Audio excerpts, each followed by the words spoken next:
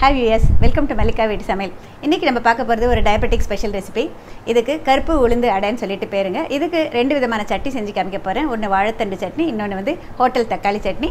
பாருங்க என்னென்ன இன்கிரிடியன்ட்ஸ் நீங்க எடுத்து வச்சிருக்கேன். கருப்பு உளுந்து அடை செய்ய தேவையான பொருட்கள்: 1.5 அழாக்கு இட்லி புழுங்கல் அரிசி, அரை அழாக்கு துவரம் பருப்பு, 1 டீஸ்பூன் வெந்தயம். இது மூணையும் தனியா கழுவிட்டு ஊற வச்சிட்டு, அதாவது 2 மணி நேரம் 3 மணி நேரம் ஊற வச்சுக்கோங்க. கருப்பு உளுந்து தோலோடு இருக்கிறத வந்து சும்மா கழுவிட்டு அப்படியே வச்சுக்கோங்க. அது வந்து ஊற வைக்கக்கூடாது. தகுந்த அளவு சிகப்பு மிளகாய், கறிவேப்பிலை, மிளகு, சீரகம். அதாவது மிளகாய் 4-5 எடுத்துக்கிட்டிங்கனாக்கா மிளகு 1 டீஸ்பூன், சீரகம் 1 டீஸ்பூன்.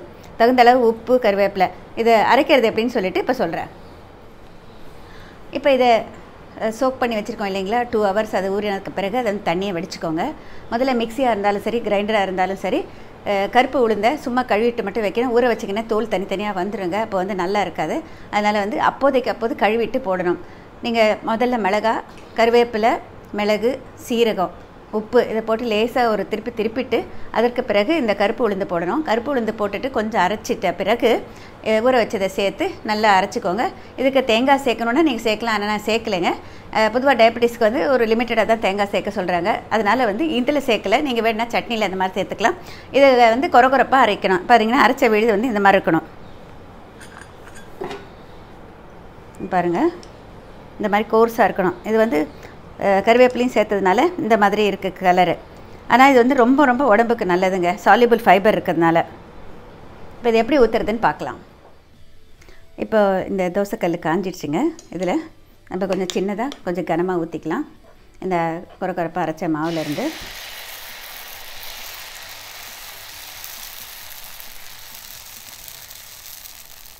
இதுக்கு கொஞ்சம் நல்லெண்ணெய் விட்டு சுடலாங்க.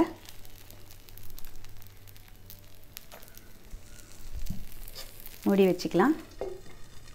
குறைச்ச தண்ணியில் நல்லா வேகணும். வெந்த பிறகு நம்ம திருப்பி போடலாம். இதுக்கு வந்து பார்த்திங்கன்னா புரதச்சத்து மிகுந்த ஒரு அடை, சால்யூபிள் ஃபைபர், நார்ச்சத்தும் நிறையா இருக்கும் இதில். இதுக்கு வந்து ஒரு நல்ல காம்பினேஷன் சட்னி கூட நான் செஞ்சு காமிக்கிறேன். இப்போ குறைச்ச தண்ணியில் இது வேகிற வரைக்கும் வைக்கிறேன். இப்போ மூடி வச்சுட்டு பாருங்கள், திறக்க போகிறேன். கீழ்பாகம் நல்லா செவந்த பிறகு திருப்பி போடுங்க.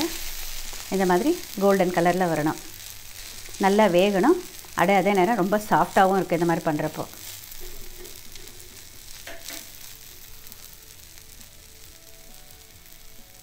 விருப்பப்பட்டால் டாப்பிங் வந்து என்ன வேணால் கொடுத்துக்கலாங்க. ப்ரோட்டீன் இருந்துச்சுனாக்கா மஷ்ரூமில் ஒரு சாட்டே பண்ணி போடலாம், பன்னீர் போடலாம், எள்ளு ஆளி விதை போடலாம், நம்ம விருப்பம்.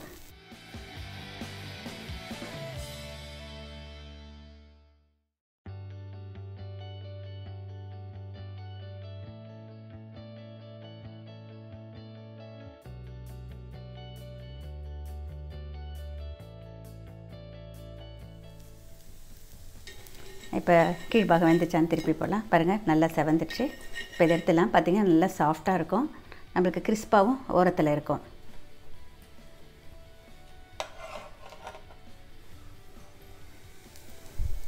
இப்போ இன்னொன்று அதே மாதிரி ஊற்றிருக்கேன் பாருங்கள். நான் சின்னதாக ஊற்றிருக்கேன், நீங்கள் வேணால் கனமாக ஊற்றிக்கலாம். இப்போ இதுக்கு வந்து நம்ம தொட்டுக்கிறதுக்கு என்ன சட்னி நீங்கள் விருப்பமோ அதை கொடுக்கலாங்க. இப்போ இது ரெடி ஆகிடுச்சு.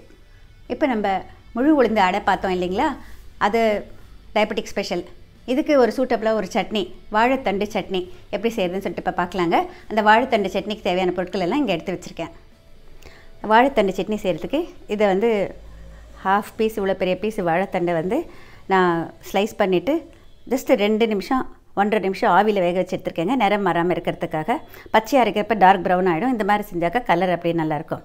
இதோட இது ஒரு ஹெல்த்தியாக வேணும் அப்படிங்கிறதுக்காக ஆளி விதை 1/2 டீஸ்பூன் வச்சுருக்கேன். எள்ளு, வறுத்த எள்ளு கிட்டத்தட்ட 1.5 2 டேபிள் ஸ்பூன் வச்சுருக்கேன். கொஞ்சமாக தேங்காய் துருவல், ஒரு எலுமிச்சப்பழம், பச்சை மிளகாய். இதுக்கு வந்து தாளிக்கிறதுக்கு கடுகு, பெருங்காயத்தூள், தகுந்த அளவு உப்பு, எண்ணெய். இப்போ நான் இந்த மிக்சி ஜாரில் வந்து முதல்ல வந்து எள்ளு போட்டுக்கிறேங்க. அதோட தேங்காய் துருவல், நீங்கள் தேங்காய் இல்லாமல் பொட்டுக்கடலை போட்டு கூட செய்யலாங்க. இது ஒரு ஆப்ஷன் தான். தகுந்த அளவு உப்பு,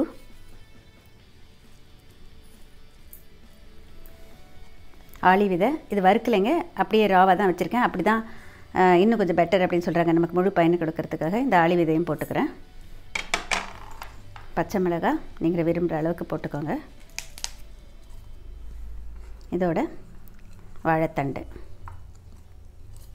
அதில் தண்ணி சேர்க்காமல் அரைச்சிக்கலாம். ஏன்னா வாழைத்தண்டில் ஈரத்தன்மை இருக்கும். அதுக்கப்புறம் தேவையான அளவு தண்ணி ஊற்றிக்கலாம். இப்போ பாருங்கள், ஃபஸ்ட்டு இந்த மாதிரி கோர்ஸாக அரைச்சிருக்கேன். கொஞ்சம் தண்ணி ஊற்றிட்டு அரைச்சிக்கலாம். வாழைத்தண்டு சேர்த்துருக்கனால முதலையே ஜாஸ்தி தண்ணி ஊற்றக்கூடாதுங்க.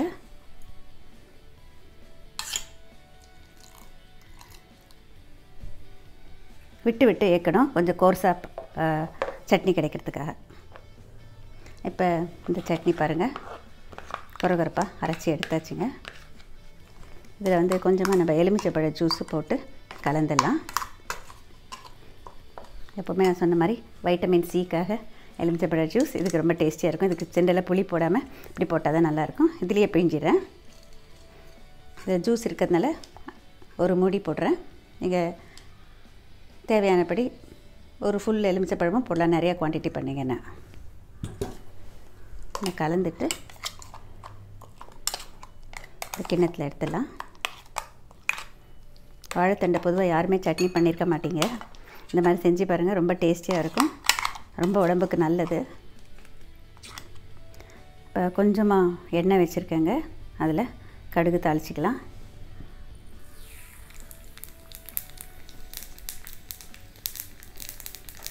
கடுகு நல்லா வெடித்த பிறகு பெருங்காயத்தூள் சேர்த்துக்கலாம்.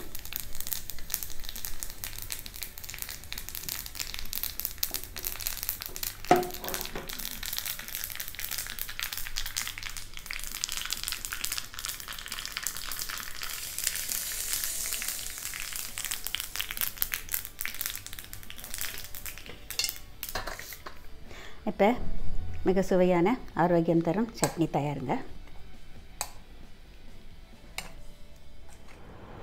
இப்போ அடுத்ததாக நம்ம பார்க்க போகிறது ஹோட்டலில் எல்லோரும் விரும்பி சாப்பிட்ற ஒரு ரெட் சட்னி, அதாவது ஹோட்டல் தக்காளி சட்னி. இது எப்படி பண்ண சொல்லிட்டு பார்க்கலாங்க. இப்போ இதில் நான் வச்சுக்கிறது பார்த்திங்கன்னா, தேங்காய் துருவல் ஒரு சின்ன கப் அளவு எடுத்திருக்கேன். அதுக்கு ஒரு வெங்காயம், பெரிய வெங்காயத்தை வதக்கி வச்சுருக்கேன். தக்காளி ஒன்று இல்லைன்னா மீடியமாக இருந்தாக்க 2 தக்காளி போட்டுக்கலாங்க. இந்த மாதிரி பெருசாக கட் பண்ணி வதக்கி வச்சுருக்கேன். தேவையான அளவு உடச்சக்கடலை, உப்பு, தாளிப்பதற்கு கடுகு, பெருங்காயத்தூள், தேவையான அளவு எண்ணெய், இவ்வளோதாங்க. இதுக்கு வந்து புளி வைக்கிறது கிடையாது, எலுமிச்சைப்பழம் கிடையாது. இந்த இன்க்ரீடியன்ஸோட சிவப்பு மிளகாய் தேவையான அளவுங்க. ஏன்னா இங்கே வந்து ஒரு 5 மிளகாய் எடுத்து வச்சுருக்கேன். இப்போ இது அரைச்சிடலாம். மிளகாய் இதில் போட்டுக்கிறேன். தகுந்த அளவு உப்பு சேர்த்துக்கலாம். கல் உப்புங்கிறப்ப கொஞ்சமாக போட்டால் போதுமானது. பொட்டுக்கடலை கிட்டத்தட்ட ஒரு 2 டேபிள் ஸ்பூன் அளவு இருக்கும். தேங்காய் துருவல், அரை மூடி தேங்காய் துருவல், வதக்கி வச்சுருக்கிற வெங்காயம், வதக்கி வச்சுருக்கிற தக்காளி. ரொம்ப கொஞ்சமாக தண்ணி ஊற்றிட்டு அரைச்சிக்கலாங்க. ஏன்னா இதுலேயே ஆல்ரெடி வந்து மாய்ஸ்சர் கண்டென்ட் இருக்கும் தக்காளி இருக்கிறப்போ. இப்போ இதை கொரப்பாக அரைச்சி கொண்டு வந்துடுறேன். இப்போ இந்த சட்னி ரெடி ஆகிடுச்சிங்க. இங்கே பாருங்கள்,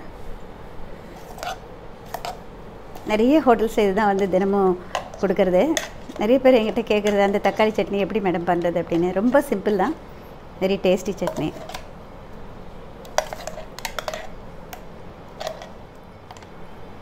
கடுகு பெருங்காயம் தாளிச்சாச்சுங்க. இதையும் இதில் சேர்த்துடலாம்.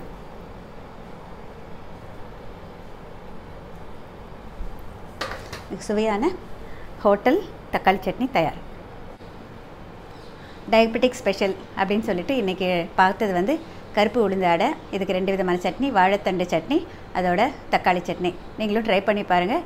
இந்த காம்பினேஷன் வந்து மற்ற இட்லி, தோசை எதுக்கு வேணால் நம்ம வந்து சாப்பிட்லாங்க. ரொம்ப ஒரு ஹெல்த்தியர் ஆப்ஷனாக இருக்கும். நீங்கள் ட்ரை பண்ணி பார்த்துட்டு எங்களுக்கு ஒரு ஃபீட்பேக் கொடுங்க.